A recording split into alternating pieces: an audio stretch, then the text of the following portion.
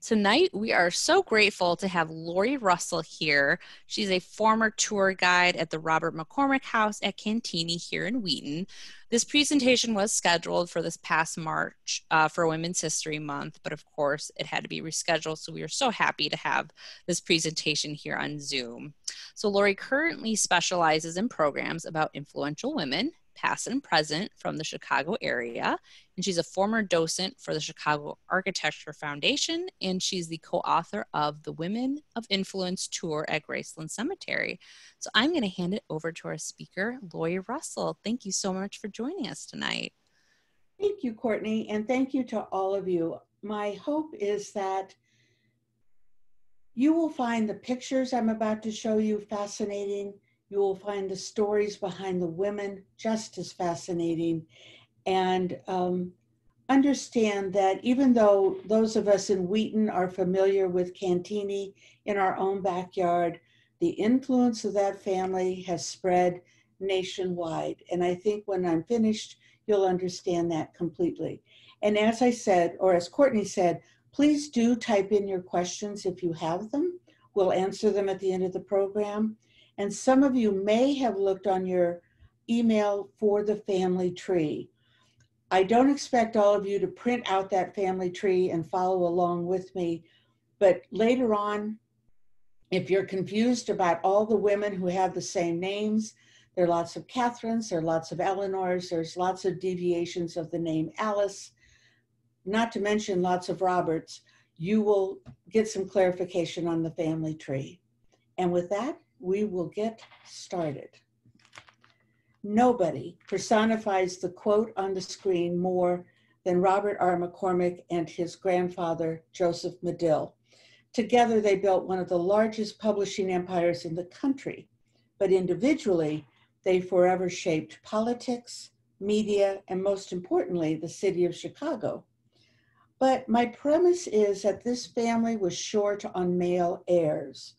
While these moguls were working, it was their wives, their daughters, and other female relatives who were creating their own identities and accomplishments. This was at a time when women routinely did not go to college, certainly when they could not vote, and rarely worked in a male professional world. But what Cantigny women did have was a fortune, which provided them a certain amount of freedom as they made advances in the arts, philanthropy, politics, and of course, newspapers. Their marriages were really mergers of powerful families, which extended and enhanced the women's influence. We start with Joseph Medill, who came to Chicago in the 1850s. He became owner and editor of the Chicago Tribune, helped found the Republican Party and get Abraham Lincoln elected president, and was the mayor of Chicago after the Great Fire. His wife was known as Kitty, and she was his partner both in business and in life. She was college educated and worked side by side with her husband in the newspaper business. And like many society women of the day, Kitty was a club woman and volunteer. She was a founding member of the prestigious Fortnightly Club, which is still active today, and she volunteered for the Hospital for Women and Children. During the Civil War, she worked for the Sanitary Commission. This was a precursor to the Red Cross here in Chicago, providing goods and supplies for the Union Army. When Kitty and her friends discovered that women and children were being left out of the Great Fire Relief, they started their own organization to put money directly into the hands of those who needed it most. And 9 times out of 10, it was the women and children who needed this extra hand up. The Medills really were a family of great style and influence in Chicago. Their 36-room mansion stood at the corner of Wabash in Ontario and cost over $100,000 to build. Unfortunately, this gorgeous mansion is no longer standing. The family soon came to include 3 daughters: Catherine, who they called Kate, Eleanor, who was called Nellie, and Josephine, who was called Josie. Kate and Nellie were combative, arrogant, intensely jealous of each other, and neither one of them had Josie's sweet spirit.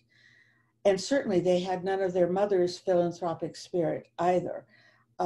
Unfortunately for the entire family, Josephine died at the age of 25, and this sent all of them into great despair. Even the two sisters who couldn't get along agreed that they loved and missed Josie dearly. Both sisters attended St. Mary's Academy in Notre Dame, or in South Bend, near Notre Dame, and they were active in college affairs, but frankly, marriage was the end game. Like all society women of the day, they knew any advancement, any achievement they might accomplish would have to come through the marriage to an important man. Kate was beautiful. She had a fiery temper. She had gorgeous red hair. And she honestly thought that if she married Robert S. McCormick, the nephew of Reaper King Cyrus McCormick, she would have all the luxuries of life and high society. The two were married in 1876. She was 22, he was 27, but it was an unlikely match from the very beginning. Robert had, perhaps a little bit too independently, rejected the Reaper business. He thought he would go into law. He thought he would go into commodities. Frankly, he was a failure at both, and he was required to take pretty substantial loans from his father-in-law, Joseph Medill. Eventually, though, Robert Sanderson McCormick really did prove himself to be a valuable U.S. ambassador in London, Paris, Vienna, and St. Petersburg, Russia. And this finally gave Kate the lifestyle she was looking for. Robert and Kate McCormick had 3 children. Their second child, Katrina, died in infancy. Kate could gain the edge by giving her father his first grandson, and she named him Joseph Medill McCormick, and everybody called him Medill. Their second son was called Robert Rutherford in an attempt to make it look like there was Scottish royal blood in the McCormick clan. The 2 boys rarely lived with their parents. They were shuttled off to English boarding schools before going to Groton and Yale on the East Coast. Eleanor, as you know, was called Nellie, and she spent an inordinate amount of time on her appearance and appearances. In 1878, she married Robert Patterson, whose family had founded the very prestigious Second Presbyterian Church in Chicago and also helped found Lake Forest. But soon after their small wedding, Nellie was calling her husband a hopeless drag on her in society. But Robert Patterson proved himself to his father-in-law. First, he was the night editor for the Tribune, moving on up to become editor-in-chief. His work ethic, which was widely praised, contrasted mightily with Nellie's intense desire to obtain wealth and social status. Nellie had 2 children as well. She couldn't resist naming her first son Joseph Medill Patterson, but had to call him Joe.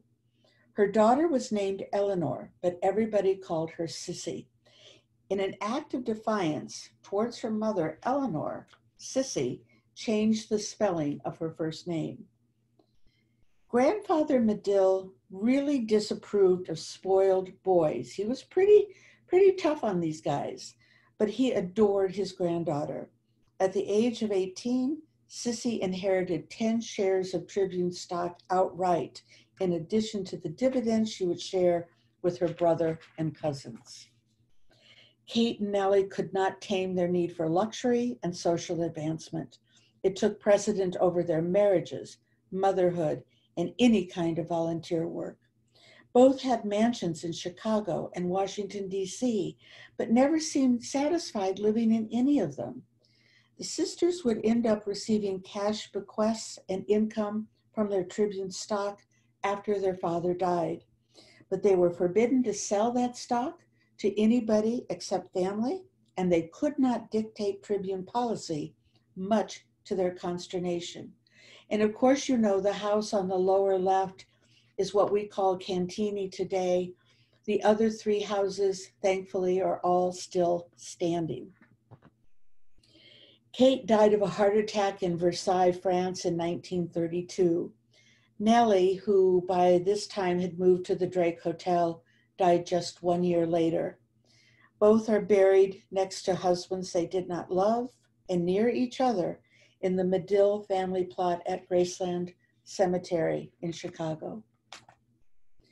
Medill McCormick, as I said, was Kate's oldest son. His true love in life, starting when they were just kids, was Ruth Hannah. Medill and Ruth were married on June 6, 1903 in Ohio, but Mother Kate was conspicuously missing from this ceremony. She absolutely did not approve of the match. But Ruth's maid of honor was Alice Roosevelt, and President Teddy Roosevelt attended the wedding, giving the couple a solid gold coffee service. And with President Roosevelt's blessing, this couple was off and running in the world of progressive politics. Medill was heir apparent to the Chicago Tribune, but gave it up completely in favor of being a politician, first in downstate Illinois, and then moving on into Washington, D.C. Ruth was a natural at politics as well. Her first big achievement was to secure partial suffrage for Illinois women in 1913. She was her husband's trusted advisor on progressive issues like child labor, the 8-hour workday, and of course, the woman's right to vote. Together, Medill and Ruth were a very effective, very glamorous political team, the Bill and Hillary or Michelle and Barack of their day. But despite political success, despite having 3 beautiful children and a happy wife, Medill McCormick waged a long and private war with depression. When he failed to win re-election to the Senate in 1925, he committed suicide in Washington. Well, as you can imagine, Ruth is devastated by this, and she gives up on Washington and moves to Rockford, Illinois. She purchased 2 newspapers, a radio station, managed her very own 2,200-acre dairy farm, and proved herself to be a very adept businesswoman. But politics were in her blood, and by 1928, Ruth was campaigning again with the slogan, "No promises, no bunk," and we could use that today, couldn't we? No promises, no bunk. She was elected to Congress and returned to Washington. This feat landed Ruth on the cover of Time magazine, one of the very few female politicians to receive this attention until the 1960s.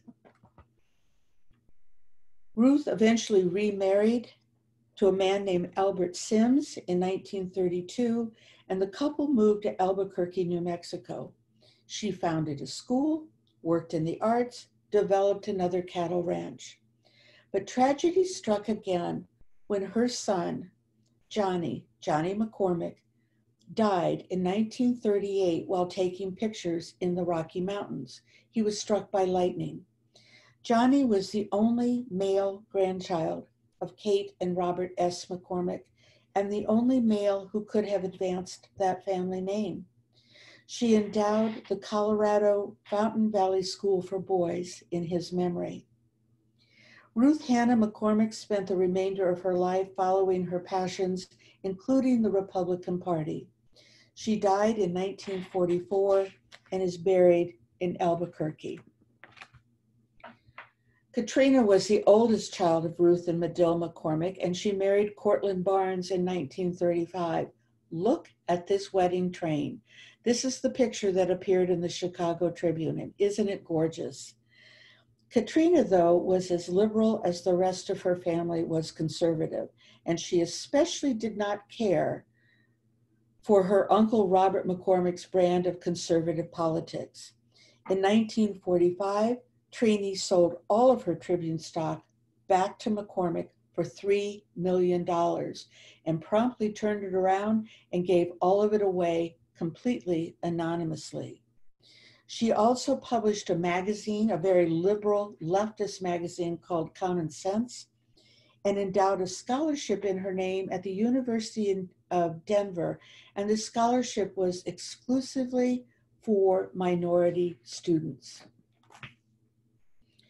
Of Ruth McCormick's two surviving children, it was Basie who went on to follow the Medill newspaper legacy. Basie married Peter Miller in 1941, and the two of them ran their mother's newspapers and other business concerns here in Illinois. To me, Basie was an early example of a post-World War II mother with a career, but I'm sure she had no idea where this career was going to take her, because when her uncle Robert McCormick purchased the Washington Times, he installed Basie as its editor-in-chief. So the young Miller family moves to Washington, where Basie finds herself butting heads with politicians, with editors, and her own uncle, who is micromanaging the newspaper from Chicago. As close as they were, she and Robert began to differ politically and personally, causing a pretty big rift in their relationship. And regardless of his own personal life, which we're going to talk about in a moment, and Basie's pretty superior work ethic, she was pretty widely respected at the newspaper, Robert McCormick fired Basie when she divorced her husband and married Garvin Tankersley. He dismissed her completely on the basis that she was getting a divorce. He also put the paper up for sale, and Basie and Garvin tried very hard to buy it but couldn't raise enough money for it, and the Times-Herald was sold to the Washington Post. Well, much like Ruth, Basie and Garvin are fed up with Washington. They move to Arizona and become the premier breeders and trainers of Arabian horses, not only here in the United States, but around the world. Excuse me. Basie devoted herself to her Arizona ranch, philanthropy, and something she called the Black Stallion Reading Program, which was a charitable-based organization for disadvantaged children to help them learn to read and to receive books at home. Basie died at the age of 91 in 2013. Meanwhile, as they say, Robert McCormick is back in Chicago running the Chicago Tribune. He didn't even think about falling in love and think of marriage until he was in his 30s when he met Amy Irwin Adams. Amy came from an elite military family. She was born at Fort Riley, Kansas, but educated in France. Her father was a West Point graduate and the first man to receive the Congressional Medal of Honor. The family moved to Chicago in 1893. Amy and Robert became increasingly close, but Amy had one really big problem. She was already married to Edward Adams of Lake Forest. Her affair with Robert rapidly became the talk of the town, and that gossip grew when she filed for divorce. So here is Amy with an impeccable pedigree, a member of the Tony Onwencia Club in Lake Forest, an accomplished artist, gardener, clubwoman, horsewoman, but being slandered in the press. On top of that, Amy was definitely not Kate McCormick's choice of a wife for her son, due in part to the fact that Amy was 7 years older than Robert. Rather than accepting Amy into the family, Kate contributed to all the gossip, calling Amy that old hag. Kate threatened disinheritance, tried slanderous threats, and finally hit on the idea of a long separation and a bribe to stop this marriage. And if you remember, Kate's husband was the ambassador in St. Petersburg, Russia. She used her Russian connections to give Robert the chance to interview Tsar Nicholas and the Russian army. And this was really quite a coup within journalism standards. She also sweetened the deal by giving Robert $50,000 as a gift. So McCormick set sail for England on his way to Russia in February of 1915. Very few people knew that Amy was following him on a different ship and would be staying at a different hotel. The two were married on March 10th, 1915, in London. And as you can imagine, Kate was furious and for her entire life never accepted Amy into the family. And Robert never returned the $50,000. In addition to other wedding gifts he bought his wife, he gave her an exquisite double strand of pearls, which she wore every day of her life. So Amy takes on the life of a military wife, albeit a very privileged one. Her honeymoon really was spent in Russia. Robert did go over there and interview the Tsar. And then she followed Robert to San Antonio when the National Guard was mobilized along the Mexican border. But World War I took both McCormicks to Paris, where Robert joins up with General Pershing and the 1st Division. Amy, being an army brat herself, wants to serve, and she does it the only way a woman could in those days, and that was to be a nurse. She drove an ambulance as well as worked in French field hospitals while her husband, her brother, and other friends and relatives were fighting the war. The McCormicks returned to Chicago after the war, and they set up household on their Astor Street mansion in the Gold Coast. But much to their dismay, that old gossip continued to haunt them.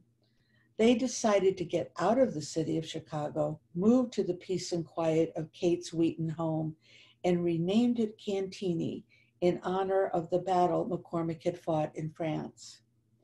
Amy absolutely adored the countryside where she could ride, raise her dogs and livestock, and to paint. Robert solved the commute problem by installing an airstrip and flying to work every day. He landed his seaplane on Lake Michigan, and a motorboat would pick him up and take him up the Chicago River to Michigan Avenue. Amy never lost her love of painting and studied all of her life. Finally, a studio was built for her on the Cantigny grounds called Bois de Mesdames, and it is still standing, although it is in private hands right now. Amy was also an astute art collector with a checkbook. Her taste went from Degas to Picasso, and by 1935, her collection was being called one of the most interesting in the city. After her death, as an aside, Robert McCormick donated all of her pieces to the Art Institute, and they're called the Amy McCormick Memorial Collection, and several of them are still, at least as of last spring, were still on display. Amy was diagnosed with cancer in 1937, but kept up appearances by writing, painting, entertaining. Amy passed away in 1939. She was buried in her nurse's uniform with full military honors. The service was conducted on the Cantigny grounds around a horseshoe-shaped altar covered in dahlias, which were her favorite flower. And the colonel's airplane sprinkled rose petals over all of the guests and the ceremony. And if you look in the lower photo, in the upper left-hand corner, you can see that airplane going by. Ultimately, a beautiful tomb was built on the grounds with statues of Amy's beloved dogs flanking the tomb. The colonel's last gesture, and you'll see this if you go visit Cantigny, is that he changed Amy's birth date to indicate that the two of them were born on the same day. Or not the same day, but the same year. And that, in his mind, erased the stigma of her always being called the older woman. A few years after Amy died, the colonel began spending more time with Maryland Matheson Hooper. Maryland was a wife and the mother of two girls, and she and her husband were really part of the same social stratosphere as the McCormicks.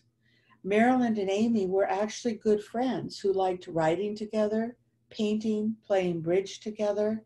And in fact, when Amy died, she asked that that beautiful pearl necklace be made into 3 separate strands, with one of the necklaces going to Marilyn. After her divorce, the Colonel and Marilyn married in December of 1944. The groom was 64, the bride was 47. Cousin Joe Patterson was the Colonel's best man. And even Life magazine covered this event because by this time, Colonel Robert R. McCormick is a very important man and very newsworthy. Well, Marilyn was no different than Amy. She actually loved being Mrs. Robert R. McCormick. Her parties in Chicago and Washington were sought-after invitations. The couple's annual Christmas party on Astor Street was considered the social event of the season. She loved to ride and spent many happy hours on horseback with Robert, as well as sharing his love of dogs. Notice, I forgot to mention this with another picture, but notice that Marilyn is riding side saddle. Both Marilyn and Amy rode side saddle and took jumps side saddle. Marilyn loved to travel the world with the Colonel on his custom B-17 bomber. And while she was traveling, she would file articles to the Chicago Tribune about their travels and their adventures. And of course, shopping for this woman was very easy. When one of the Colonel's airplanes could fly her directly from Cantigny to Meigs Field in 15 minutes. Marilyn loved collecting Asian art and decorating her homes. And like Amy, Marilyn was a passionate dog lover and dedicated a good part of her charitable fortune to the Anti-Cruelty Society in Chicago. Marilyn outlived her husband by 30 years after his death in 1955. His will granted her $100,000 yearly income, but absolutely no say in Tribune business. And after his death, Cantigny became a museum, and Marilyn moved to Washington. But Chicago really was home, and she returned here in 1971, along with her Asian art, her antiques, 4 dogs, and a bird, and set up household in beautiful apartments on Lakeshore Drive. Marilyn died in 1985 and is buried in the Medill family plot at Graceland. Little Eleanor Patterson, called Sissy all of her life, was the daughter of Eleanor and Robert Patterson and the only granddaughter of patriarch Joseph Medill. Given that she had a brother and 2 male cousins, it's easy to see why she was a tomboy. But she was also a wild child, giving her mother fits over decorum and men. Eventually, though, Sissy had a proper finishing school education, a lavish debut at her mother's Washington, D.C. home. Her gown was by Worth, her jewels were by Cartier. And best friend Alice Roosevelt complained bitterly to her father. Her debut wasn't nearly as lavish as Sissy's, and poor President Roosevelt said that he did the very best he could on his presidential salary. In 1902, Sissy was presented to the royal court in Vienna under the watchful eye of her Aunt Kate.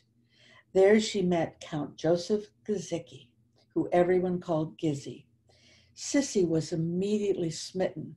Despite the Count's advanced age and extremely questionable background, she was determined to marry him. Even her good friends and her cousins could not dissuade her from the marriage that took place on April 14, 1904, in the drawing room of the Washington House. You'll notice in the New York Times headline, it says, "Father disapproves, but will give her a good dowry." And that makes you wonder what the Count's motives were all along. Well, dreams of living in a castle were quickly dashed when Sissy arrived at the Count's rundown home in Poland. Her charmed life was now one of loneliness, abuse from her husband in a country she did not understand, or appreciate. She became pregnant. She had a darling little daughter named Felicia, but this did not help the marriage. Finally, when Felicia was 2 years old, Sissy took her daughter and they fled to London. She resumed her frenzied social life, leaving her daughter in the care of nannies and governesses. Well, the Count, knowing that Felicia is his trump card, kidnapped this baby and installed her in an Austrian convent for safekeeping. This move brought on the full wrath of the Patterson McCormick clan. They hired detectives. They appealed to President Taft. They even went to Tsar Nicholas, anything they could to get Gizzy to return the baby. Ultimately, the Count renounced all claims to his daughter, accepted divorce, and $500,000 simply to go away. After being away for 8 years, Sissy finally returned to the United States and decided to start over. Well, she needs a break from this dramatic life, and so she goes straight to Jackson Hole, Wyoming, with Felicia, a maid, and 7 trunks.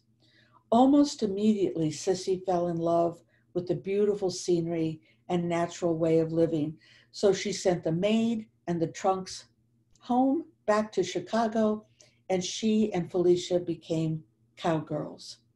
She also fell in love with Cal Carrington, who was an authentic cowboy who must have seemed so real and refreshing after the pompous Count. They remained close their entire lives, but never married. Sissy eventually bought Cal's Flat Creek Ranch in 1923 and made it her Western home and returned to the ranch every year for the rest of her life. The ranch is still in the hands of the family and is now a luxury 5-star hotel. It's on the National Register of Historic Places.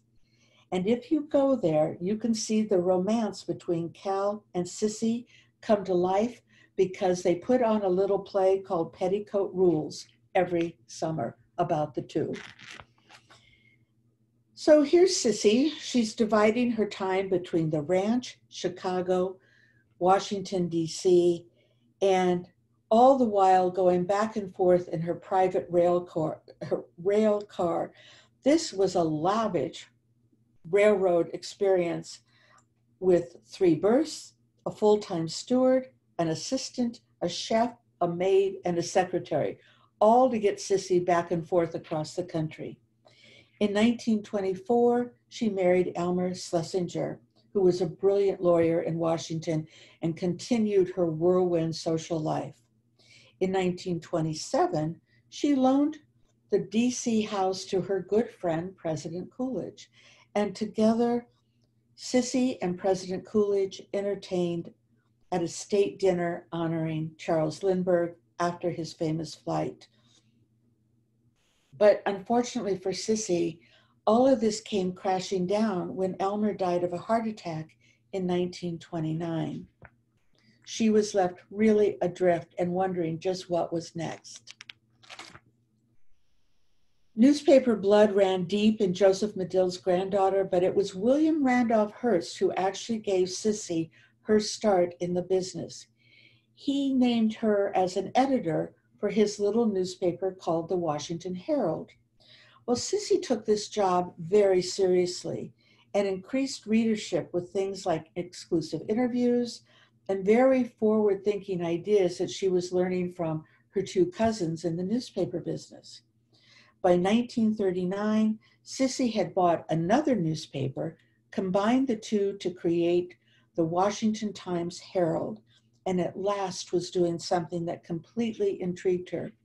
She remained editor of the Times Herald for 18 years. But after years of heart problems, heavy smoking, heavy drinking, dramatic living, Sissy died in her sleep in 1948. Everyone from diplomats to night workers at the newspaper attended her funeral in the ballroom of the Washington home. In my opinion, this house had really come full circle. It hosted her debut, her 2 weddings, and finally her funeral. Her casket was covered in yellow roses, which were her favorite, and then carried by that same private rail car to Chicago, where she was buried at Graceland in the Medill plot. Joe Patterson, as you know, was Sissy's big brother and Robert McCormick's cousin. He married Alice Higginbotham in 1902. And let me tell you, this was a who's wedding in Chicago with over 600 people coming to the reception. Alice's father was a partner at Marshall Field's, and he had been president of the World's Columbian Exhibition. And the marriage was intended to be a merger of two great Chicago families. But Joe wasn't having any of it. Almost immediately, he was bored with marriage, with Alice, and conventional society living right from the very beginning, as I said. He goes off and purchases a 300-acre farm called Westwood, and this was up in Liberty, Illinois, just north of the city. Alice and their young family moved there under Alice's condition that she could spend as much money as she wanted, turning the place into a palace. He, on the other hand, was very happy just knowing his children were in the house and he could be with his pigs and his rich farmland. Joe Patterson may have been a gentleman farmer, but really he's widely credited for creating this country's first tabloid newspaper, which was the New York Daily News. From about 1919 on, he and Robert McCormick were operating both newspapers, the Daily News and the Chicago Tribune, from their headquarters here in Chicago. Eleanor Patterson was their oldest child. She was absolutely beautiful, I think you can see by these pictures, and she was easily crowned Deb of the Year in 1924. She did a lot of frivolous things, including trying her hand at acting, and was even cast as a nun in a small play here in the city before the first of her 3 marriages. It was her 3rd marriage, though, that finally stuck. She married Donald Baker and moved to the East Coast. Today, she is best known for the Eleanor Patterson Baker Trust, which provides money to animal shelters around the country. Alicia and Josephine rounded out the Patterson family. They always seemed to take second stage to Eleanor, but really they were Joe's surrogate sons. They learned how to hunt wild game, to fish, and fly airplanes.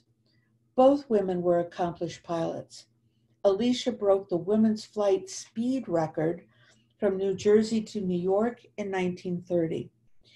Josephine was the youngest commercial pilot, either male or female, at the age of 17 to fly a mail route between Chicago and St. Louis. In the midst of their debutante season here in Chicago, and much to their mother's horrors, the sisters flew the coop. They took off for India, where they both bagged tigers and leopards. Like Sissy when she was young, they lived very aimless, privileged lives in search of something meaningful to do. Well, Joe Patterson didn't really encourage any of his daughters to become journalists. He even fired Alicia from his own newspaper when she got the facts wrong in a story. So Alicia decided to write for Vogue magazine. Josephine wrote for the Chicago Daily News here in the city. She was on the crime beat after all those gangsters, but really preferred her father's farm or the Wyoming ranch. Everything changed when Alicia's 3rd husband, Harry Guggenheim, purchased a defunct newspaper in Long Island, New York. Beginning in 1940 and for the next 20 years, Alicia was the executive editor and publisher of Long Island Newsday, an aggressive little paper that challenged the New York dailies, including her own father's, in circulation and prestige. Much like her beloved Aunt Sissy, Alicia had lived a life of fame and fortune, but finally found great purpose in journalism. In 1954, Newsday won the Pulitzer Prize, landing Alicia on the cover of Time magazine, just like her aunt Ruth McCormick. She also was an early supporter of Adlai Stevens in her newspaper that kind of went against script with the politics of the rest of the family. Alicia, though, lived the same hard-drinking, hard-living life as her Aunt Sissy and her own father. She died of colon cancer in 1963. Her ashes were strewn over her private hunting estate in Kingsland, Georgia. Josephine established the Alicia Patterson Foundation in her sister's honor to grant special financial stipends to print journalists and photographers. Josephine Patterson was 7 years younger than Alicia, but they were partners in crime nonetheless. Like her sister, Josephine had a checkered education, a flamboyant social life, and an early love for flying. Josephine had her father's love of the soil, however, and during the 1930s and 40s, she managed the Patterson family farm in Libertyville, which ultimately became Hawthorne Melody Dairy, and she inherited Sissy's Flat Creek Ranch, and so she managed that as well. Josephine married Ivan Albright, the very successful and famous Chicago artist, and the two of them moved to Vermont, where they lived for the rest of their lives. She wrote a weekly column called Life with Junior for her sister's newspaper called Newsday. And she went on to become an animal rights activist and benefactor of the arts. I think both Alicia and Josephine regretted bagging those tigers and leopards. Josephine also lived long enough to see her daughter-in-law, Madeleine Albright, become the first female Secretary of State in 1977. Josephine died in 1996 and is buried in Vermont. There was one more woman in Joe Patterson's life. Joe's silent partner in Chicago and New York was Mary King, editor of the Sunday Tribune, and the very first woman in the country to hold such a position for a major metropolitan newspaper. She and Joe had a very long-standing private relationship, resulting in the birth of his only son, Jimmy. Jimmy would grow up suspecting, but not knowing until much later, that Joe was his father. Joe's three daughters didn't know of their half-brother for years. By 1925, Joe and Mary were both living separately in New York City, yet working together running the New York Daily News. Mary was quietly raising Jimmy with the help of her two sisters. Alice finally granted Joe a divorce in 1938, and Joe and Mary were quickly married in New York City, with Robert McCormick serving as best man. One of Alice's demands during the divorce proceedings was that her three daughters would share equally, along with Jimmy, in the massive McCormick Patterson fortune. Today, the James Patterson Trust is the 10th largest of its kind in the United States, with, at least as of about 10 years ago, an endowment of $200 million. I want to quickly include the women in the Cyrus McCormick side of the family because they're pretty amazing too. Cyrus McCormick was Robert McCormick's great uncle, and he's widely credited for inventing the McCormick Reaper. Nellie Fowler McCormick took over the Reaper business after her husband's death and ran it until her own sons were old enough to take over. In 1902, it was Nettie McCormick who led negotiations to create International Harvester, and she instituted the 8-hour workday and other labor reforms, which would go on to become the norm during that traumatic progressive era. Anita McCormick Blaine was their daughter. She was the daughter of Cyrus and Nettie, but unfortunately, she was a widow by the time she was 26 years old. So she devoted her considerable fortune to her son and his education. She funded the Francis Parker School in Lincoln Park, a school that is still going on today. She endowed the University of Chicago School of Education, and she purchased textbooks for the Chicago Public Schools, among other things.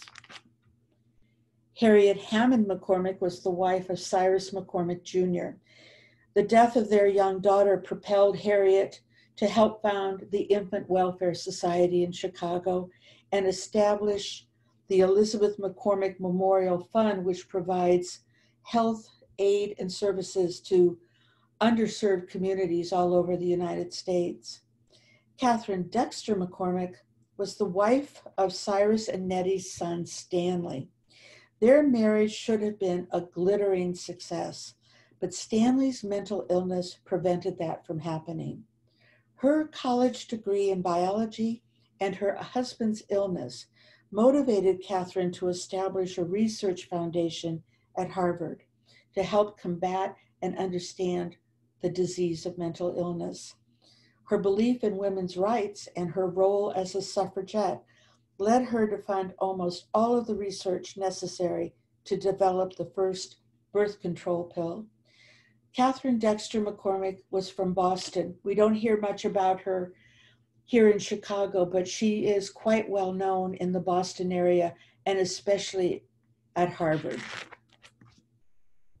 So in conclusion, we look at this lovely photograph of the 4 children and their granddaughter and their grandfather. Joseph Medill's 2 daughters, Kate and Nellie, were unable to have careers of their own. They lived through their children and both feared the other son would get ahead of their own. Neither one of them, frankly, thought Sissy would amount to anything except to be a socialite. Rivalry and dreams of inheriting their father's newspaper led each woman to name their firstborn sons after Joseph Medill. Their constant competition should have driven this family wide apart. But the cousins defied their mothers. They went against script, and they actually got along very well. They saw themselves as an elite tribe of 4, dedicated to each other and the families and the women to come. Despite scandal, multiple marriages, great loss, and great wealth, the name Medill took precedent over everything.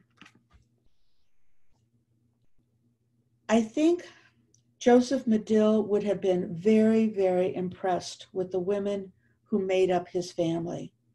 Whether they were joined by blood or by marriage, they shared common bonds he respected and could admire. Each woman honored her family history, whether it was love of country, the arts, politics, newspaper publishing, whatever it was, they stood completely behind the passions they cared for. They shared a deep love of the land and of animals. Several of these women were pioneers in their chosen fields.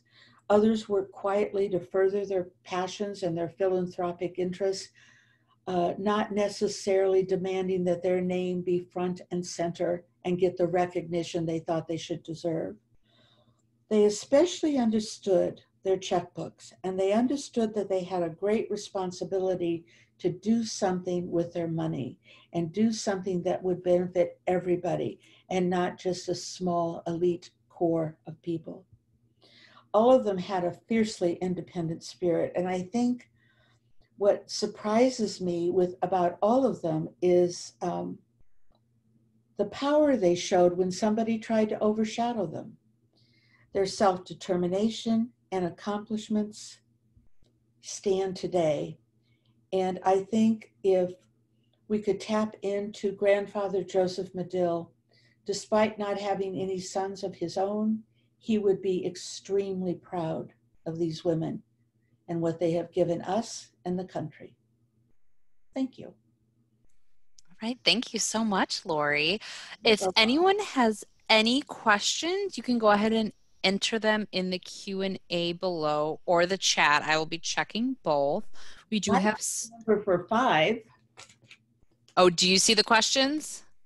I see the number. Yes, I do. Okay, well, I'll go ahead and read them to you. Very specific questions we have so far. The first one, who was the Medal of Honor winner that one of the McCormick women divorced for a McCormick? Well, you see, that's where those confusing names come in. Robert McCormick's father-in-law, General Bernard Irwin, won the Congressional Medal of Honor back in the cavalry days. He then went on to fight in the Civil War.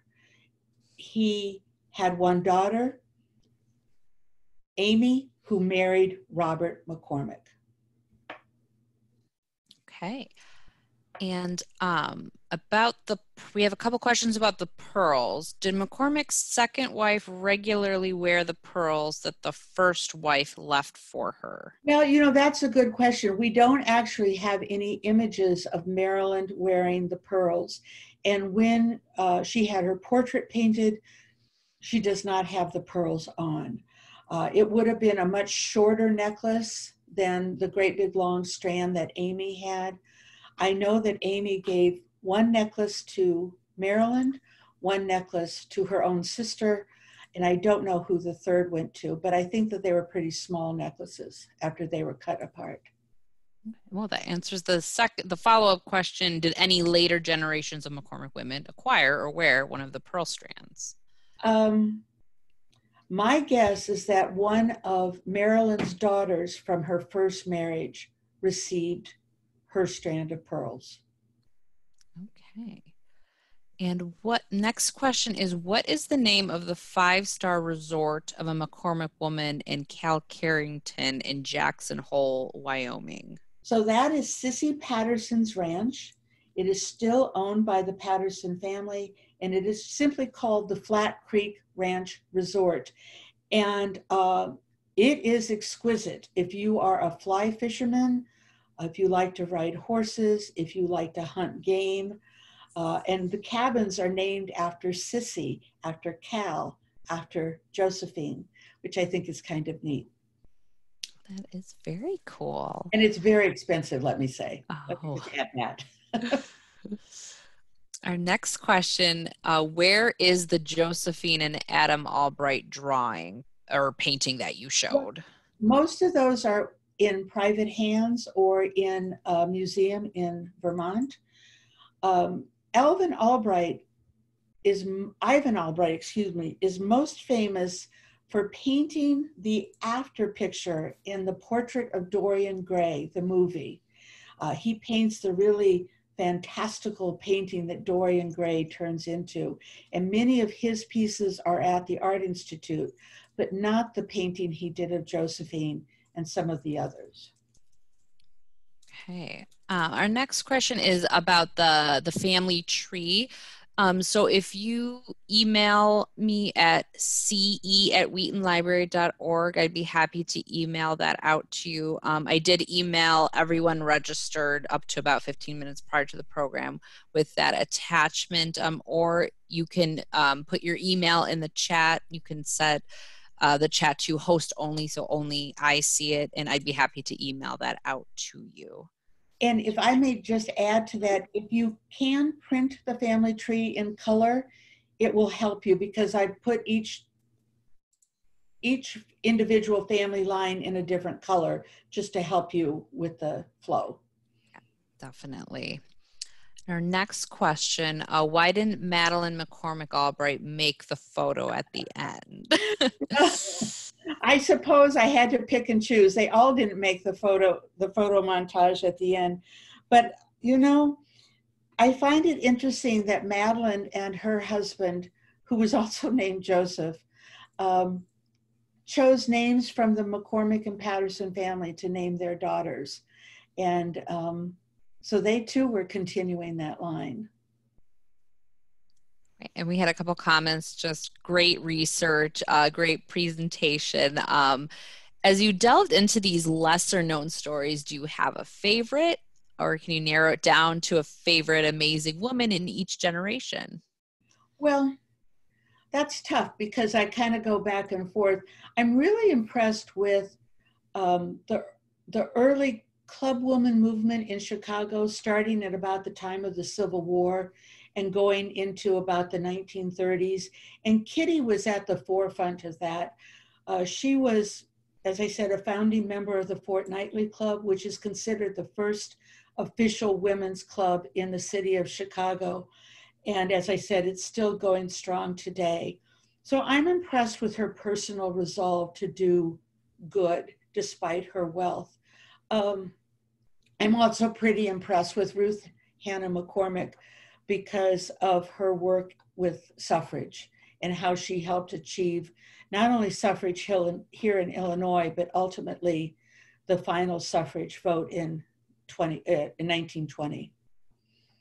Okay, and I did get some email addresses, so I will email those of you who asked for the family tree from tonight. And someone asked if this presentation would be available for a second view. We are recording it. It will be available on our YouTube page. I can post that link again. And our next question was what was the club that Kitty Medill helped start or was involved? That's the Fortnightly. And the Fortnightly headquarters are up in the Gold Coast, in a lovely building there. And like I said, is still very active today. Very interesting.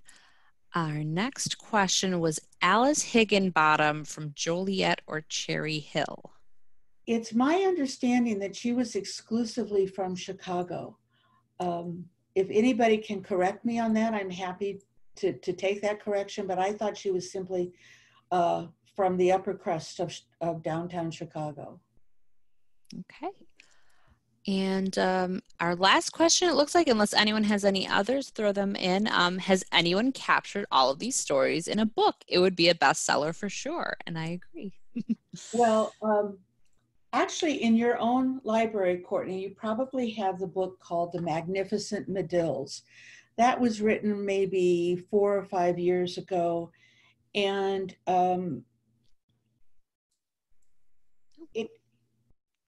if you asked anybody who ever worked at Cantigny and was required to do all the research at Cantigny, you would say that that book was really a cut and paste of everything from all these other books that had come before it. It's not particularly the best read in the world, but it certainly is the latest book about this family. There are quite a few books about Sissy. Just last year or so, there was a book about Alicia Patterson, a brand new book about Alicia. And unfortunately, that title is escaping me right now. But there are books, you just have to go to the library or search online to try to find them. Absolutely. And our reference staff would be more than happy to aid you in your research on these fascinating women. And we do have a comment that we have a person here who knows that she was from Cherry Hill. So Cherry Hill, yeah, New Jersey. What Cherry Hill? I'm guessing New Jersey. That's when you say Cherry Hill, that's what I think of. So yeah, her family must have come from there to Chicago. That's good to know. Yeah. Oh, Cherry Hill, Illinois. Oh, Cherry Hill, Illinois. So, oh, who knew? Yeah. Okay. Yeah, I didn't. Thank you so much. Absolutely. We always learn something new. Okay. If there are no more questions, I just want to thank you so much, Laurie. This has been fascinating. I hope everyone enjoyed. This will be available on YouTube. And thank you so much.